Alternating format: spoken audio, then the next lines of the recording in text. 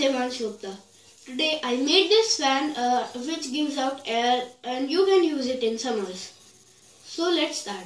This fan I made from a battery holder which I got from a remote of a remote control car, a switch, a motor, a neck of a bottle which I cut into pieces and tilted them, and its cap which I fitted into the motor so that I can screw it in, and a piece of thermocol. I got this from the mechanic set so that it can stand like this. So it gives out air. You can see like this. These are thermocol pieces which are flying due to its air.